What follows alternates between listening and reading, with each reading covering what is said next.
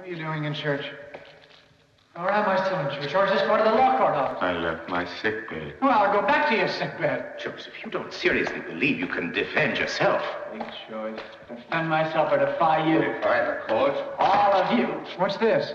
We use these visual aids. Lectures and sermons. Yes, how your particular delusion is described in the writings which preface the law. Before the law, there stands a guard. A man comes from the country seeking admittance to the law, but the guard cannot admit him. Can the man hope to enter at a later time? I've heard it before. We've all heard it. The man is dying of old age, still waiting there. And just at the end, the guard tells him that the door was meant for him, only for him. The guard tells him no one could enter this door. And now, I'm going to close it.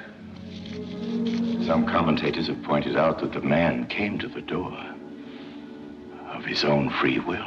And we're supposed to swallow all that? It's all true? We needn't accept everything as true, only as necessary. God, what a miserable conclusion. It turns lying into a universal principle. By attempting to defy the court by such an obviously mad gesture, you hope to plead insanity. You've laid some foundation for that claim by appearing to believe yourself the victim of some kind of conspiracy. That's a symptom of lunacy, isn't it? Delusions of persecution. Delusions? Well, I don't pretend to be a martyr, no. not even a victim of society? I am a member of society.